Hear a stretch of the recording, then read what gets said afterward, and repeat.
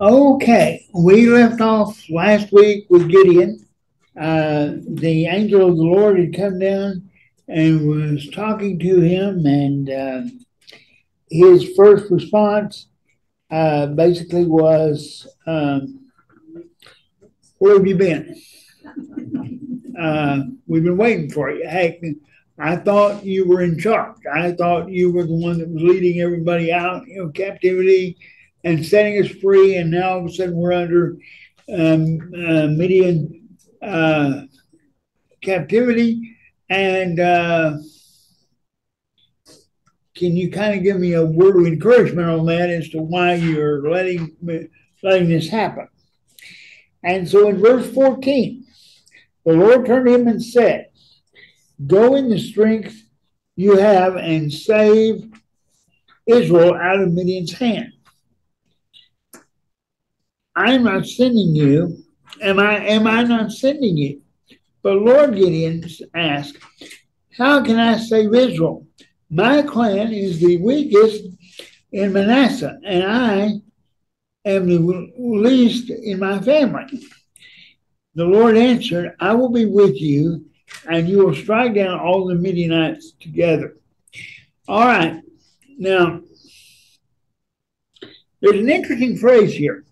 In verse 14, the Lord turned to him and said, "Go in the strength you have."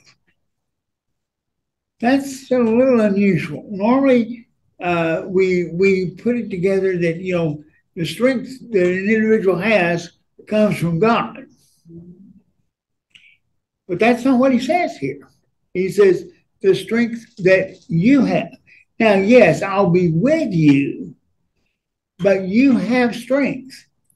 In other words, you are worthy of my attention. You have the ability within you to do what I need done. Now, without my help, God speaking, of course, God says, without my help, no, you wouldn't succeed, but you have strength within yourself that you obviously don't realize you have. And immediately, because he said, "Am I not sending you?" In other words, where do you think this is coming from? Do you think I didn't know the person I was picking to do the job? I know the people. I know who can do what, and I know, Gideon, you have the ability to do what I need done. Now, what does this ability Gideon have include? A trust in God. It's going to have that because that's where it comes from. But he knows Gideon's got that talent, that ability, and the leadership qualities he needs to pull this idea off. Besides that, I'm sending you, so there's nothing to worry about. To which Gideon responds with, "I can't go. Sorry about that. You must have dialed the wrong number. I'm sorry I picked up because I wasn't really wanting to do anything like this." And and basically, I don't believe in channeling, really, but for the sake of this illustration, I'll use it. Gideon starts channeling Moses uh, because he sounds exactly like Moses sounded when God came to Moses and said, "I want you to go talk to Pharaoh and free the Israelites from Egypt." To which Moses said, "You've got to be kidding." Yeah. Who, me? No way. Now, I'm going to touch on Moses just a moment, because I want to make a point that maybe you've thought of, maybe you haven't, maybe I've even said it in here. If I have, I forgot it, but that's entirely possible. Moses says, "I can't go. I can't talk good. I stutter. I'm tongue tied. I'm whatever. I need somebody to talk for me." And God says, "Okay, okay, okay. I'll concede this one, and I'll give you Aaron." So Aaron goes with Moses to go through the process of freeing the Israelites from Egypt.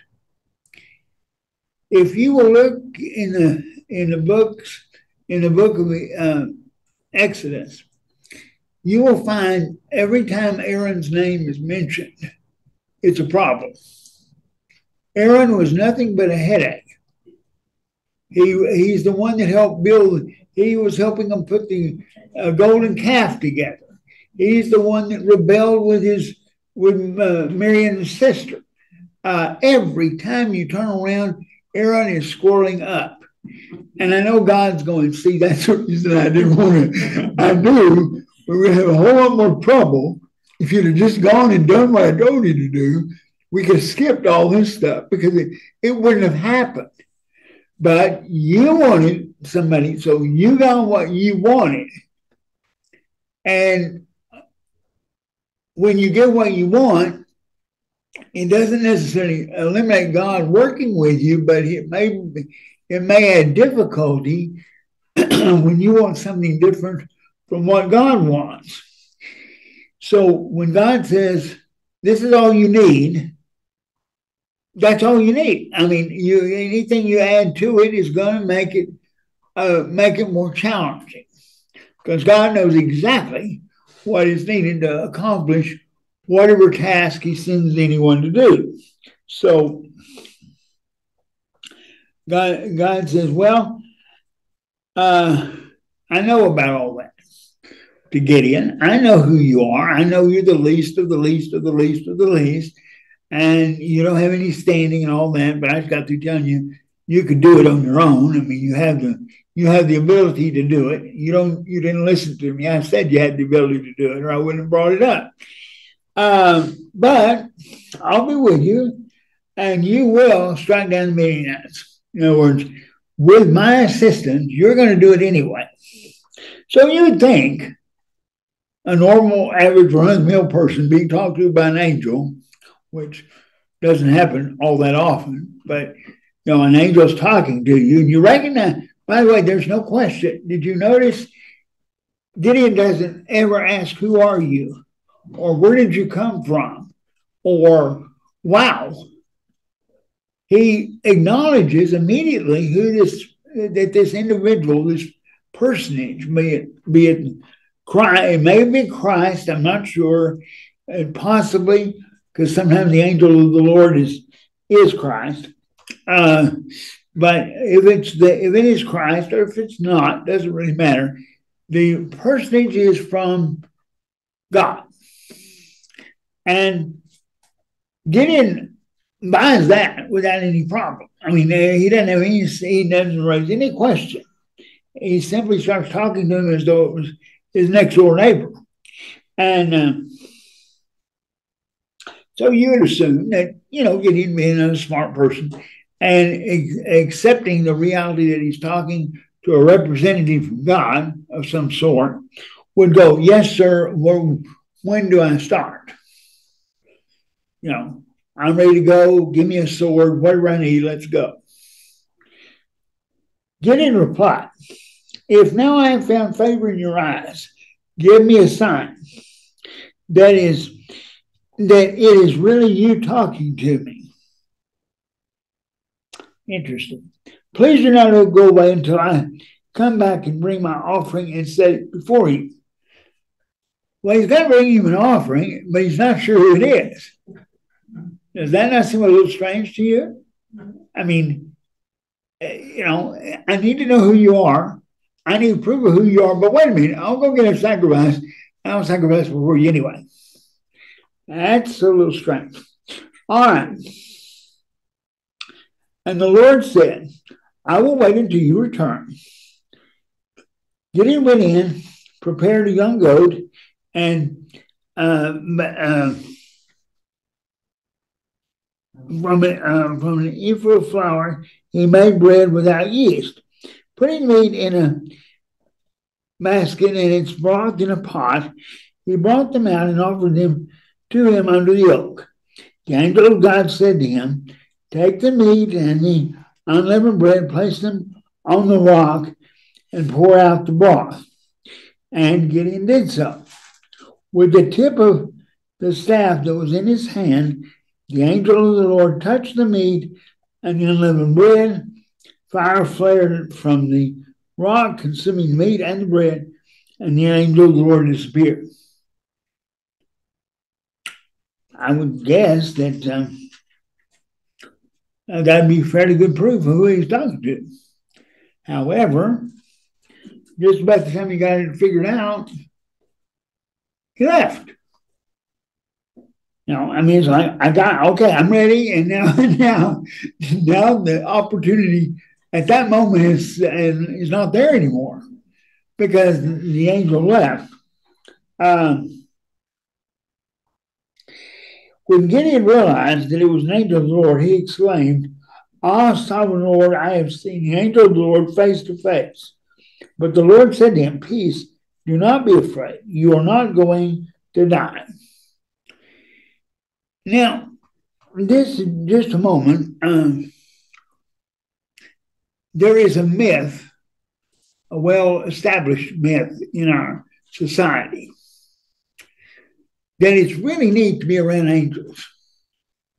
I mean, we've gone through periods in our culture where we've actually almost gotten to the point of worshiping angels. We haven't quite got there yet, but we were close. And angels are fun people to be around because they look a lot like Little Joe Cartwright. That's a good. I mean, that right off makes them worthwhile. And then occasionally there's a couple of them, women this time. They just go around doing good things. And we've had TV shows, we've had books, we had all kinds of things coming in. And all these angels are just so sweet and wonderful. And then if you don't believe that, then look at the angels we see at Valentine's when Cupid comes around. Now, these little cherubs are just sweet little things. But the Bible, angels of the Bible aren't like that. They come in different forms. They come in different situations. They never, to my knowledge, they're never referred to as having wings and a harp and a halo. Now, that is not biblical. But they do come in different forms. Abraham had a couple of angels come to him, and he was unaware that they were angels. So they obviously hid their wings well, and they didn't fly in, okay? They walked. They could have flown in, but they didn't because they wanted to look like men, okay? But what I'm saying is we have a very, we, not in this room, but our society has a very strange, unbiblical, non-biblical view of angels because they're just the most wonderful things in the world. And over and over and over in Scripture, people who met with angels, who saw angels, who dealt with angels, were fearful. They were afraid. They were that close to God. And the ones that were religious were that close to God, and they weren't sure they wanted to be right there. And that's where Gideon's at. He's going, I'm a lot closer than what I ever imagined being. And now what's going to happen to me? Because I could be struck dead. I mean, I wasn't ready for such an encounter. But it's very important, I think, that we understand the role of angels. One more point I will make on angels, then we'll get back to Gideon. It says in Hebrews that Abraham entertained angels unaware. And that has been interpreted by some to mean, hey, that could mean we're dealing with angels today. It could, because look, Abraham, all right, let me share this with you for your consideration. The Hebrew writer, when he makes that statement, is not writing a treatise on angels. He's right. He's talking about hospitality when he writes that. His illustration of hospitality is that Abraham entertained angels unaware. He's not saying that that's a common practice that happens all the time. Now, it may be. I'm not going to say it isn't, or that you can't. I'm not in a position to make the claim that there is absolutely no way that God couldn't send an angel here. However, the same writer of Hebrews says in the beginning that God spoke to people through various forms, like he is here. But now, the Hebrew writer says, now he speaks to us through his Son, which is through Scripture. So the purpose of angels coming would be considerably minimized at this point. For me to say there's never been an angel on the face of the earth since Christ left, or since the apostles left, excuse me, I can't say that. I don't think there has. That's my opinion. I think that was one of the things that ceased when other things ceased after the first century. In the first century, I never did buy a highway to heaven. I couldn't see anything but Little Joe. Anyway, but anyhow, the point being that I think we don't want to get carried off into this honoring angels and making it seem like God uses angels. We can pray to an angel, but we can't pray to God. Why pray to an angel, for crying out loud? I mean, I got the Father himself. Angel wouldn't let you do it anyway. Right. But, I don't have to deal with angels. I don't need to deal with angels. But there are people who believe that, because they have this view of angels that they're always sweet, kind, and loving, that they'd be much easier to talk to than God. And remember, Satan is a fallen angel. Right.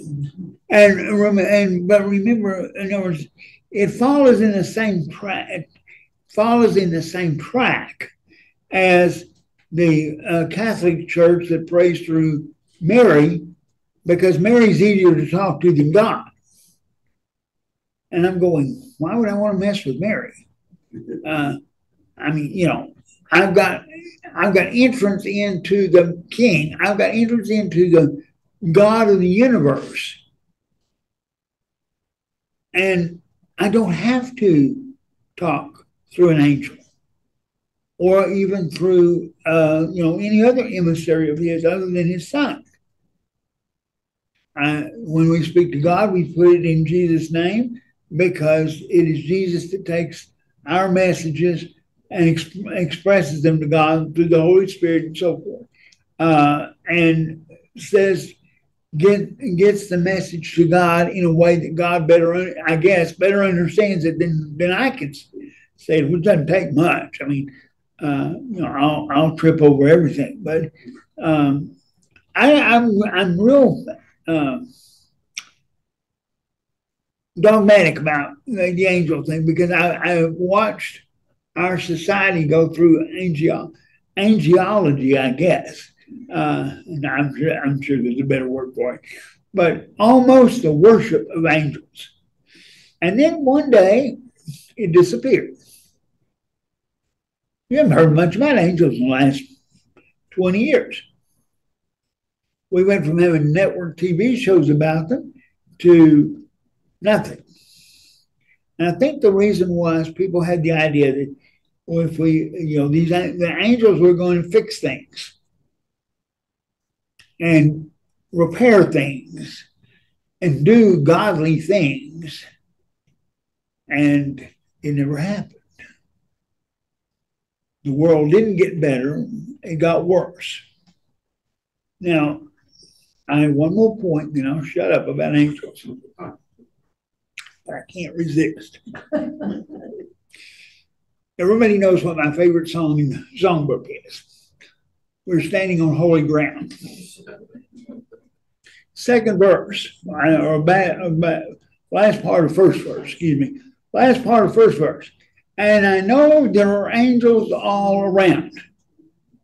How do you know that? Now, they may be. I'm not going to say there couldn't possibly be an angel there. But when you say, I know there are angels all around, you don't. You can't. Another nail in the coffin of that song. I really despise that song. I only want it sung one time. I wanted it at my funeral, and I want it sung, he's standing on holy ground, because at that point I plan to be. And the rest of you can join me later. But that's all fine and dandy. But anyway, that's my final thought on angels. We'll get back to good old Gideon here. Okay. Verse 22, but the Lord said to him, peace, do not be afraid. You are not going to die. So Gideon built an altar to the Lord there and called it, the Lord is peace. To this day it stands at Ophrah of the Abiezrites. The same night, the Lord said to him, take the second bull from your father's herd and the one 7 years old, tear down your father's altar to Baal and cut it down the Asherah pole beside it. Then build a proper kind of altar to the Lord your God on the top of the height, using the wood of the Asherah pole that you cut down. Offer the second bull as a burnt offering. So Gideon took 10 of his servants and did as the Lord told him. But because he was afraid of the family and the men of the town, he did it at night rather than in the daytime. All right. So we have a task here for Gideon. Gideon starts, before he gets to all the war machinery he'll go through, we got a task. We got to clean up the area right around Gideon. Now, where's the best place to start? How about we start at home? Dear old dad is a idol worshiping individual. And so he tells him, he said, I want you to go out there and I want you to take your axe or whatever. And I want you to cut this down and use the wood for the offering that you give me. Use the Asherah pole. Well, what is this communicating to the people? I'm going to burn down your God to worship my God, or the God, as the case may be, Yahweh. So Gideon does this, but he may be a brave person, but he's not that brave. So he says, I'll do it. God didn't put a time frame on it, which is nice for Gideon. God didn't say you got to do it before sundown. Okay, so Gideon said, well, better done at night when nobody's watching, and maybe nobody will notice in the morning. Well, that's not exactly what happened. But in the morning, when the men of the town got up, there was Baal's altar demolished, and the Asherah pole beside it cut down, and the second bull sacrificed on the newly built altar. They asked each other, who did this? When they carefully investigated, they were told Gideon, son of Joash, did it. The men of the town demanded of Joash, bring out your son, he must die because he has broken down Baal's altar and cut down the Asherah pole beside it. This is a death sentence kind of thing that he's done here. This is not just a minor crime. This is not vandalism. This is attack on Baal. You would think that Baal would be able to defend himself without needing the people to defend Baal. And that's what we're going to find out. Because, but Joash, and this is Dad, replied to the hostile crowd around him, "Are you going to plead Baal's cause? Yeah, why are you defending him? Why can't Baal defend himself? Are you trying to save him? Whoever fights for him shall be put to death by morning. If Baal really is a god, he can defend himself. When someone breaks down his altar, so that day they called Gideon Jerubbaal, saying, 'Let Baal contend with him, because he broke down Baal's altar.'" Okay. He makes a very good case. He says, this is a god. This is not just a human. This is a god. And if Baal wants his altar defended, don't get me involved. I mean, let Baal defend himself. He's a big boy. I mean, and he can take care of it. So they put a name on Gideon. I guess it's to make sure that Baal doesn't lose track of which one it was that did it, because they name him, they give him a name that will remind forever the people that he's the one that Baal's out to get, or that's going to contend with Baal, because he tore down his the altar and used the asherah pole for the fire, for the wood of the fire. Again, there is a couple of references here that should be noted. That do you remember when Elijah and the prophets of Baal were having their contest on Mount Carmel? What did Elijah say about Baal then?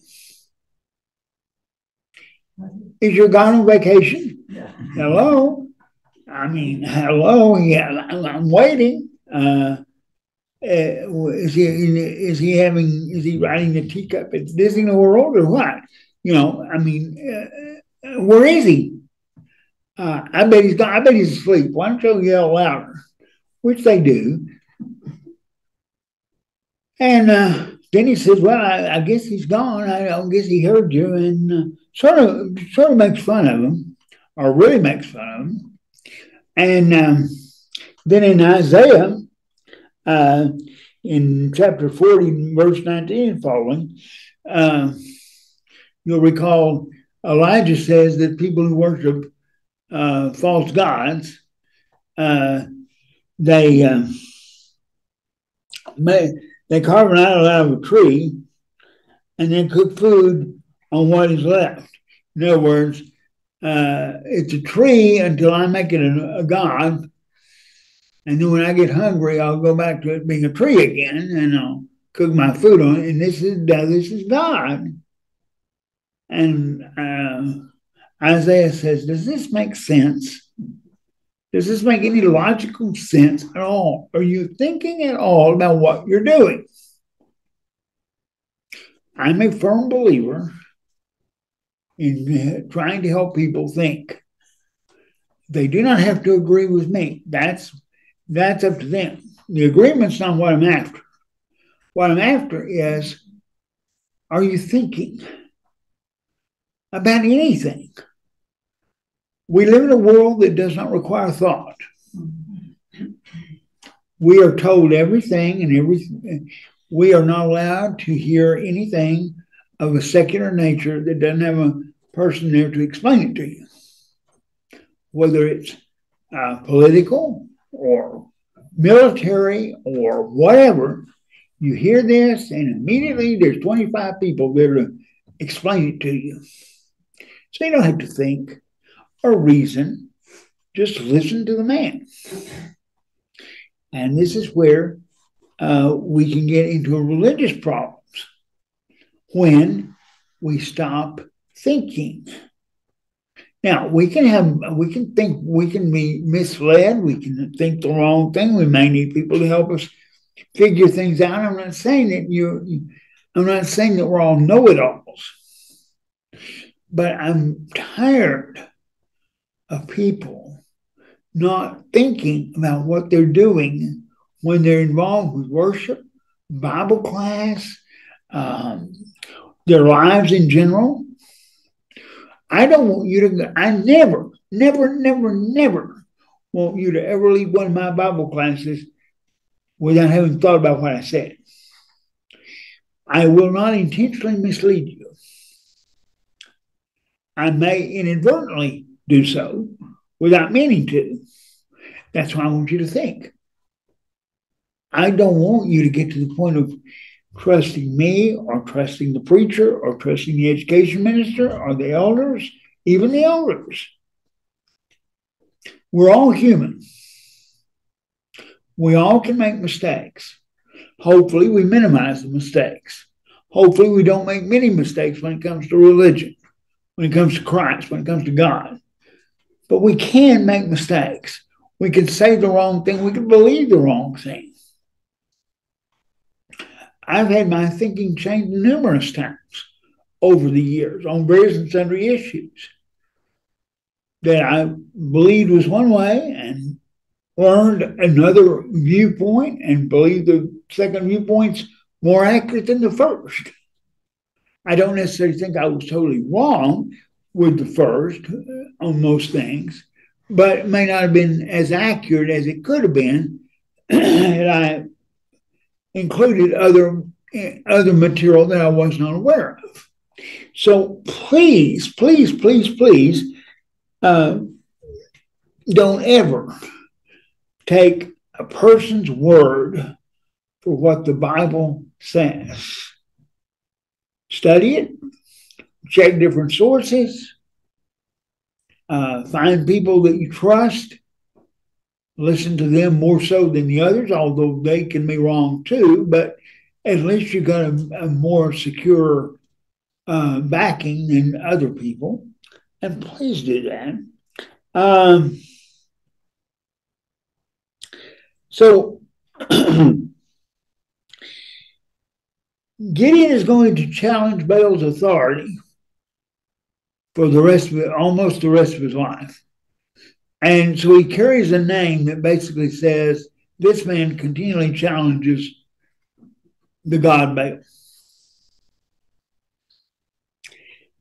Now all the Midianites, Amalekites, and other eastern peoples joined forces and crossed over the Jordan and camped in the valley of Jezreel. Then the Spirit of the Lord came upon Gideon, and he blew a trumpet, summoning the Amazites to follow him. He sent messengers throughout Manasseh, calling them to arms, and also Asher and Zebulun and Naphtali, so that they too went up to meet them. All right. The bad guys join forces, and they come over to do battle against the children of Israel. And Gideon goes through the various tribes, recruiting an army, pulling an army together.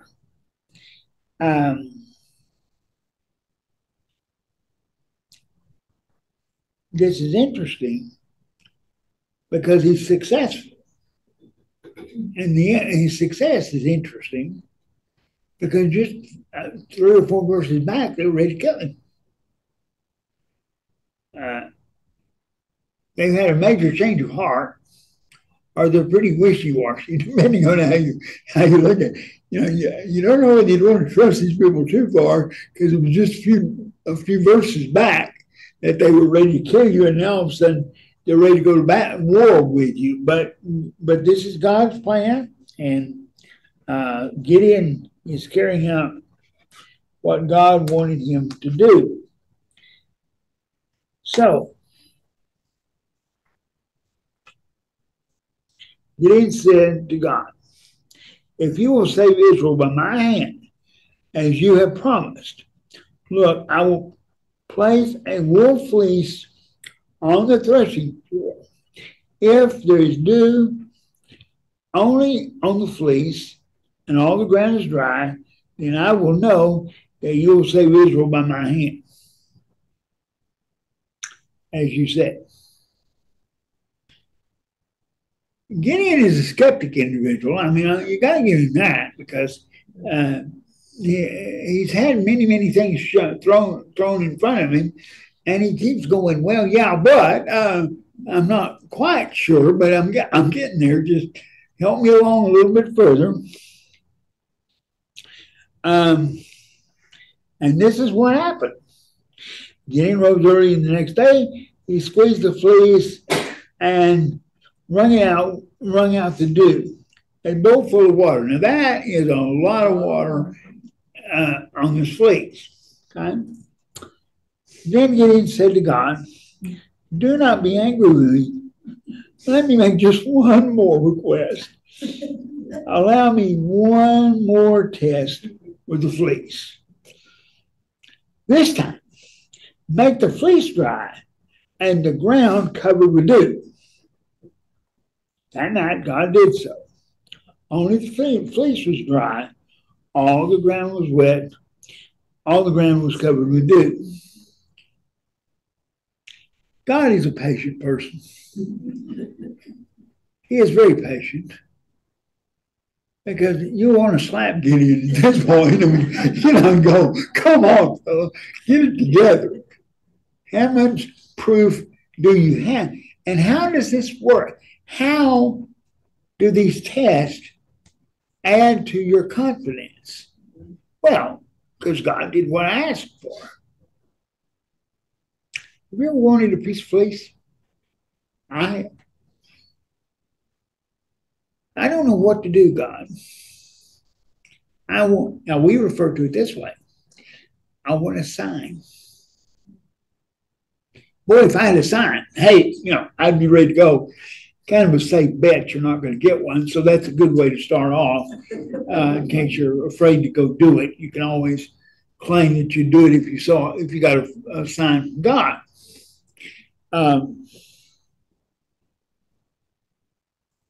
We like to know the future. We like the assurance of the future. So we want God to share with us the future. That's really what Gideon's doing here. He's saying, I know you're with me, sort of, but boy, if you could just prove it, I'd really appreciate it. So God does. And immediately, what does he do? He said, do it again. Reverse it. Do it the other way. Let's make the ground wet and the fleece dry, and then we'll make the fleece wet and the ground dry. Okay? Only I think it's the other way around. But anyway, point being that even when he gets a sign from God, he's not happy. He has to have another sign. This will be carried over into the New Testament because you'll see the Jews will ask for a sign. And Jesus has been healing people right in front of them. And they go, well, that was good, but boy, if we had a sign from God, what do you want? What does it take? Well, having read these accounts and knowing that they're true because they're inspired by God,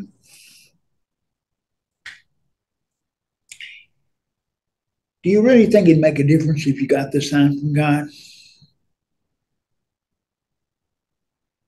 Do you really, or would you go, well, wait a minute, I wasn't expecting that, and now I don't know whether it came from God or from Satan. Can Satan do signs? I guess so. Well, how do I know it was from God?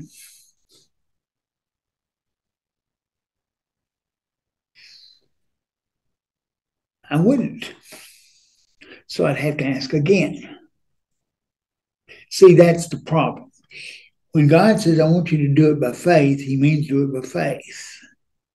Faith requires us to trust God without the sign. But he sure is more comforting with that sign.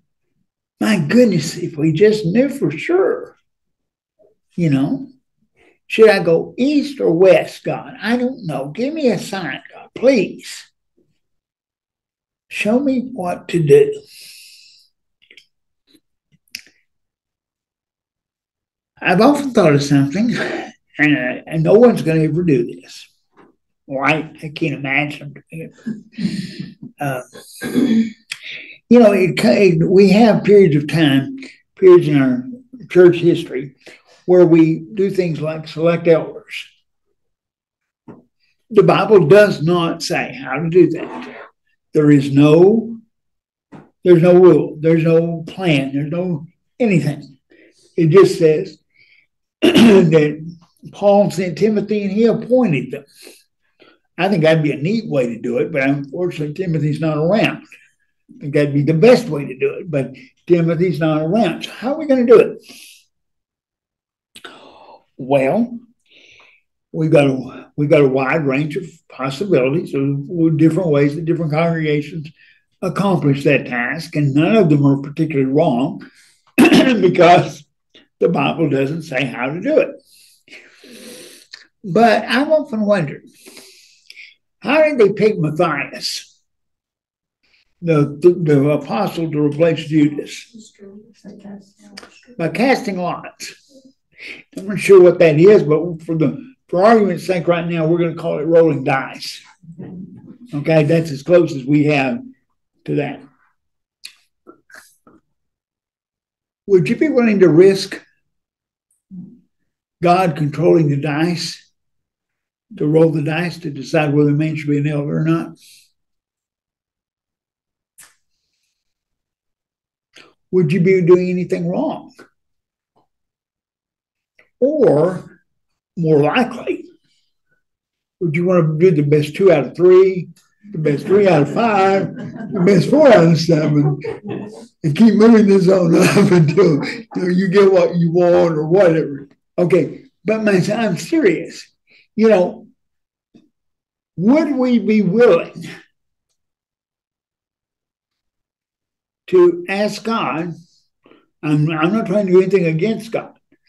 I'm wanting him right there. But what would you say if you saw the elders looking like they're shooting craps, but in fact they are choosing elders or choosing missionaries or hiring a preacher or whatever? Would that scare you?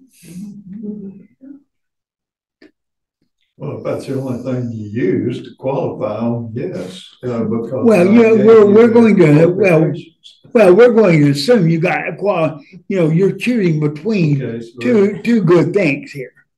But even at that, Ed, no, I would even say that way God could control the dice to where you wouldn't put the wrong one in, if God would do that. Okay. But would we have the faith to do it that way? Or do we want our control brought into it of, I want to have a say in how this is going to go? Interesting idea. I'm not proposing it. I'm not saying that's the way we should do it. I'm asking, do we have enough faith to do that?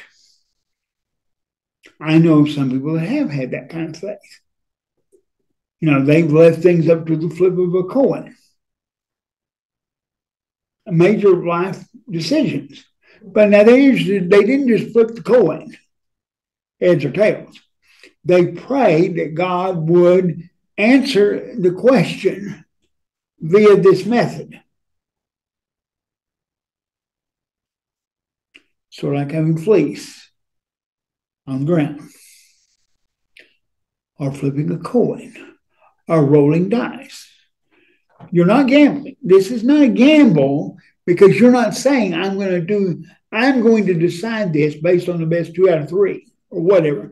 I'm saying, God, please control what we're doing here as you once did, so that your will be done. And this is one way we're trying to find out what your will is, because we've got it to a point in our minds where we got 2 good decisions and we two good options, and we don't know which one's the best.